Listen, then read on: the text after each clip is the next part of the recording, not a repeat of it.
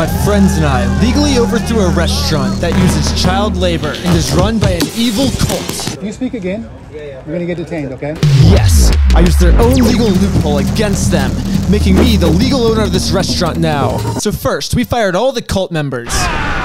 And now, we can literally do whatever we want with the place. Before you click away from the video, because you don't believe me, we actually pulled this off, and everything we did in the video was, we think was 100% legal. So let's just get right to it. Here's how I pulled it off. First, I spent 3 weeks undercover in a cult called the 12 Tribes doing investigative journalism work with secret cameras. This cult owns a restaurant as a recruiting device called the Yellow Deli. And while I was working undercover, the first thing I discovered is that this restaurant doesn't pay their employees. They only use slave labor. And believe it or not, using slave labor is actually illegal under the California Minimum Wage Act. So I was curious and asked these guys what loophole they use to get away with this. Does this restaurant ever run into problems with minimum wage issues since no one gets paid here? We're under an LLC, so everybody who works here is it. Oh. So we don't have that issue. So I'm an owner since I'm working here? Our owner. Wait, really? Yeah, because basically that way nobody could just take the restaurant over. So you'd have to win like vote by half. So it keeps the Yellow Deli safe as far as that goes. That's a cool loophole. Yeah. Now it's time to use their cool loophole against them. So here's the plan. Get a large group of my friends to all get hired by this restaurant, making them actual legal owners of the Yellow Deli. When the next employee meeting happens, we do a group vote to fire all the other employees, which according to their own LLC, you need to win by a majority vote to pass any business decisions. Now that they're all fired, we're the only owners left, which means looks like we own the restaurant now. And as owners of the restaurant, we're gonna rebrand the place. First off, there's gonna be no more child abuse, no more child labor, and the new restaurant's gonna stop praising things like slavery and Hitler. But we gotta take over the restaurant first, so time to take over the restaurant. Okay guys, some of you guys may die. That's a sacrifice that we're all willing to make to take this evil cult down. You guys ready for this? Yeah! 1, 2, 3, virgin! Let's go! So you guys are definitely thinking right now, Ben, what the heck are you thinking? I mean, you don't just expect that this restaurant's just gonna hire your entire group of friends on the spot, do you? Well, that's where I'm 6 steps ahead, because while I was still undercover infiltrating this cult, I found out about their main prophecy, which they actually believe that 144,000 virgins are gonna just show up to their cult one day. I assume this is how they expect the virgins to show up, and then they're gonna like sacrifice them. It's gonna bring the end of the world or whatever. So I asked a few of the members, once all these virgins show up, are they just automatically hired at the restaurant? Like, do they just get a job? What would happen if like 40 people randomly just showed up at the deli and we're like, we're ready to work? Would you guys be able to like have work for the people? Yeah. Because that's gonna happen someday, right? It's gonna be crowded. Thousands of people. So it's slow now, but it's gonna get like really fast really soon. At some point. Yep, that's the main prophecy that this restaurant believes in. So I guess if all my friends knock on their door just pretending to be virgins, they're just gonna think that their prophecy's finally coming true. So check it out. We're entering as the San Diego Virgin Club. That's why we all just chanted virgins before. So Danny, Lydia, and I hid on the outside, while everyone else walked in through the back employee entrance.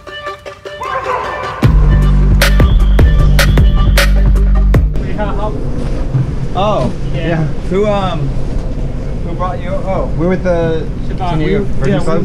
Oh, wow. Yeah, it's like a project. We were interested in like learning more and stuff.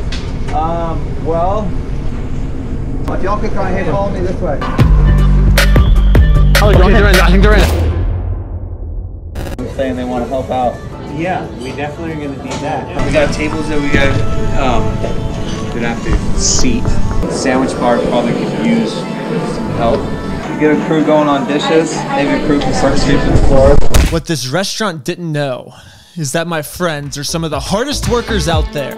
They were sweeping, mopping, cleaning the bathroom, doing dishes, setting tables, moving boxes from one place to put them in another place. They were doing lots and lots of work. The only downside is nobody got paid for the hard work they were doing. It's okay. They only didn't get paid because they're now official owners of this restaurant. This is going way too well.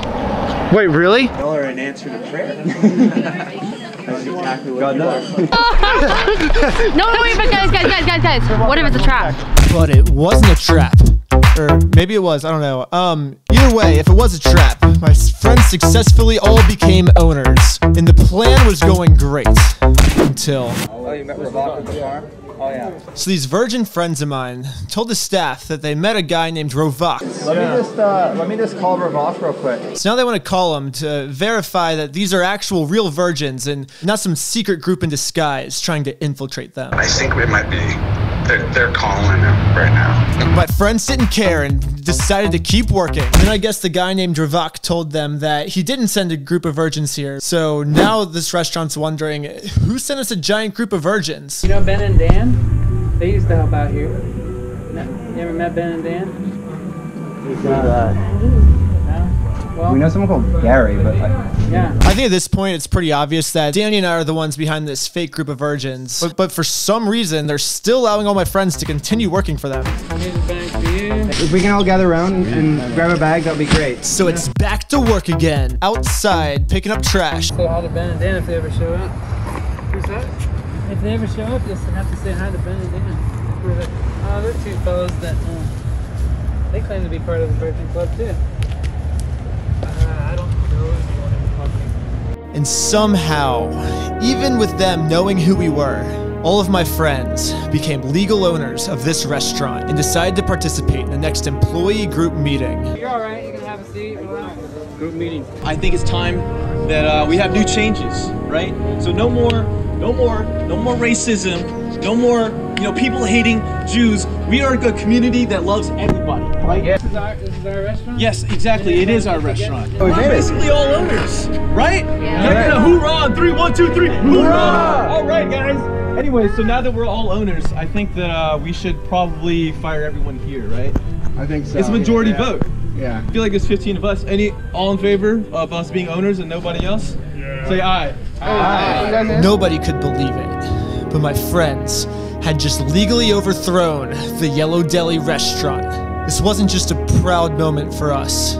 This is so much more than that. We're gonna rebrand this place from an evil cult to the best restaurant ever. Let's go. I think this is gonna work out well. First, we're gonna hang up 2 signs I had custom made by Danny's mom. A grand reopening sign and another that says not a cult anymore because cults suck. Y'all need to get going. We're rebranding this. Should we hang this up? Time to go down. I'm probably gonna get picked up for trespassing. It was going amazing, but then, out of nowhere, one of the previous owners, who was super angry that he just got fired, ripped down our sign. That guy doesn't even work here. He's trying to tell us how to do our job. You guys should take off. Do you know I own the place. You own the Remember? place? We're all owners, remember? Yeah, so let's do it owner agreement. This is the real world where it's survival of the fittest. Okay. All right?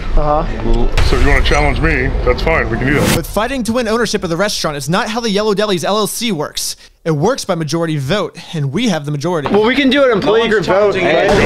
I say the fairest way is we should have employee group vote to see if we should hang these back up. And majority votes, Yeah, we hang them back up. I'm in favor. All in favor that we should. It looks like you're outvoted. People that You're being asked to leave. work here Please leave. are. It looks like you just got outvoted. So let's rebrand. Let's do it. You're about to get rebranded. Let's rebrand. You think you're fucking cute, you little Yeah. shit. You can't be doing that, man. You cannot be doing that. You literally just kicked the owner out of his own restaurant.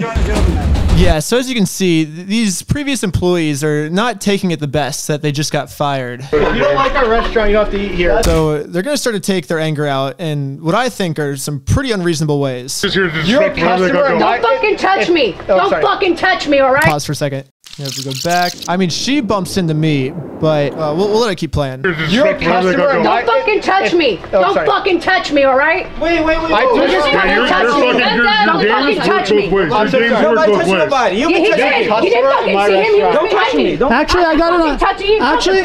Actually, I got it on footage. What? So this is my first time ever owning a restaurant, and I guess I've never had to deal with angry customers before. And it's starting to look like these 2 angry customers are starting to become a danger to some of the other customers in our restaurant.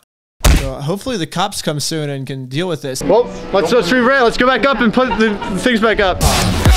And then the cops finally showed up, thank God. Finally, they can deal with this delusional customer and the physical assault that took place. We had a customer at our restaurant basically just come up and start pushing us in. Yellow Deli. Hey, are you workers here or are you just... Oh, we're owners. Yeah. Yeah, we're owners of this restaurant.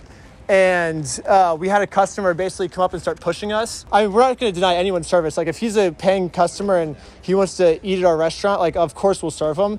But it was just a little rude. So when is the last time you worked here? The last time I worked? Yes. Like, today? Because we come here all the time. I've never seen you. You've never seen me? The person that I talk to, I see him. Well, I'm always back in the kitchen, so that's why you don't see me normally. So here's the deal. They're saying you guys don't work here. Oh. Okay. So unless you can show me any type of documentation we can. that you work here, we can pull up the documentation and stuff. But so here's where I'm coming from. Right? We have all the legal documentation. Let me speak. Okay.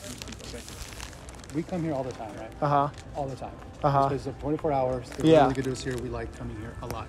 I've never seen you. Yeah. Okay. I've never seen you. Well, that's because I'm back in the kitchen. Yeah. I've never seen you. This cop's wrong. And I have video evidence to prove it. I mean, I have video evidence of all of us working. The cop's gonna side with the fired employees because the employees that we just fired used to give all police officers free food.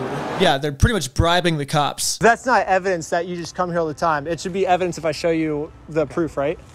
The person that works here says you don't work here. No, I'm the person that works here, and I'm saying that he doesn't work here. I'm saying that he works here, and he's saying that you guys don't work here. He just got fired tonight. He didn't. How do you know? The worker says he doesn't want your group here. Okay. So but we're owners of the restaurant, though. You can't show me any proof that. Yeah, I will. I can pull it up. Written in the LLC. What's the LLC? Limited Liability Company. I mean, these police officers are really just doing whatever they can to not look at the LLC. Can we pull up the LLC? I don't know what that is, but... This might be a conspiracy here, but he might just be making that up, so he doesn't have to look at the proof that's on my phone. What you're talking about so far, you have no proof of what you're of anything? Can I show you proof then? No, because I'm not an attorney. So how am I supposed to prove that I work here then if the only thing that you're willing to go off is your opinion and the evidence you keep asking for, you're not going to look at it? I mean, should I pull up the LLC? No, I don't want to talk about the LLC. So it's getting to the point where I'm like, okay, cops, you asked for all the proof, and when I try and show it to you, you don't read it. So I'm just going to try and explain to you guys the proof as best as I can. Written in the LLC, in all the paperwork, which is verifiable online. You can look it up on your phone if you want. It says that everyone that works a shift here is considered an owner of the restaurant.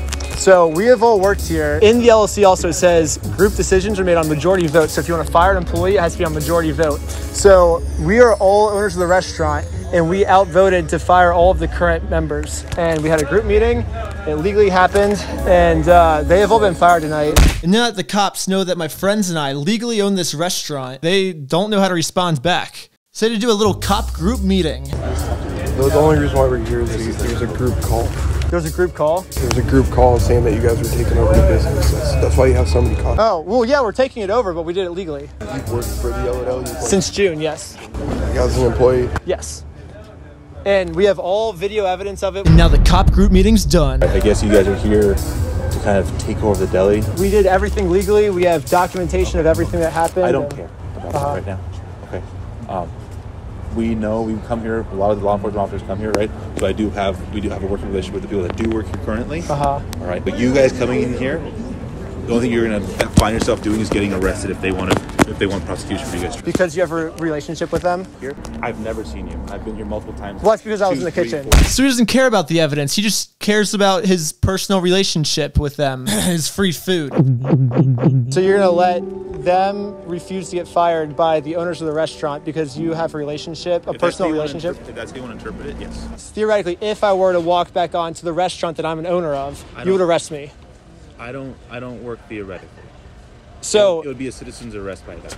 I mean, it just kind of hurts because like we're the owner of this restaurant now, and I'm sorry. And we fired them, and it's like. Do you have your ID with you? I mean, the more the conversation went on, the more the cops would just say the stupidest things just to, I don't know, just make them look right and me look wrong, I guess. Reckless Ben. R-E-C-K. Oh, you forgot the W. No, reckless is spelled without a W. Reckless? I'm pretty sure, yeah. No. There's a W. There is? Yeah. I'm pretty sure. I have to do some homework on my name. Wait, let's look it up. Reckless. Let's see. Yeah, see, no W. Oh, you're a genius. Yeah. Finally, the first proof this guy's looked at. Are you gonna leave? Am I not on the sidewalk right now, or? You just can't block the sidewalk. Am I blocking it? If you guys end up end up blocking it. We would just have to sue them. That's the only way to resolve this is Yes. for us to sue them. Yes. So to the people who think that they still own the Yellow Deli, I'm suing you guys because the rules are the rules, and if they weren't the rules, that would mean that you would have to pay your employees the amount you owe them, which I actually calculated. Since opening in 2010, your employees would have worked a combined 800,000 hours, which at minimum wage is over $12 million. I know you can't afford to pay $12 million. That's what you would have to do if the loophole I used on you guys didn't work. So if the loophole does work, but what you can't afford to do is just admit that I found a flaw in your loophole. So when I walk into my restaurant next time, you won't be violent towards me, and you won't call the cops on me, because we are the legal owners of this restaurant now, so let us rebrand our restaurant.